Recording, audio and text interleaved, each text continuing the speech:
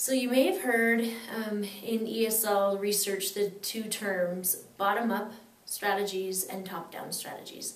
I'm just going to quickly talk about the difference between the two because that is a question that seems to surface quite a bit. Top-down strategies are things like guessing the meaning of unknown words from context, or previewing before you read and trying to predict what this passage is going to be about that you're going to read.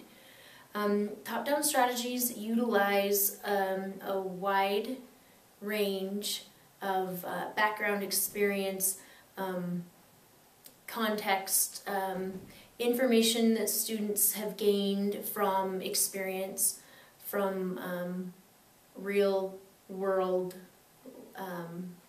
contexts.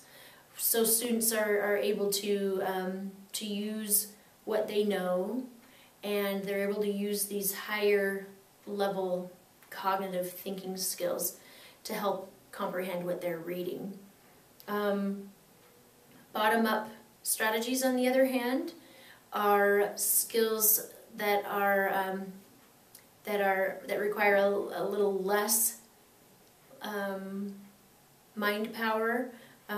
They take a letter, they take letters and see how a word is formed using these letters. So you think on the word level, syllable level, word level, sentence level. Basically it's things like decoding, breaking down words, spelling words letter by letter, and things like that, where they're looking at the smaller pieces of text and then building up that way. Both top-down and bottom-up strategies are important. Generally how it works is as we read and we are trying to comprehend a text, we use our top-down strategies, and then when we come across a word that's unfamiliar, we will use bottom-up strategies to decode the word, to generate meaning that way, and then we continue reading. So both top-down and bottom-up strategies are very important in reading, and when we use both of those types of strategies together, we call it interactive reading. And so we want to help our ESL students to master top-down strategies, of course, but we don't want to neglect those bottom-up strategies either, because when students are reading, they're likely going to encounter words that are unfamiliar because they're reading words that are not in their native language.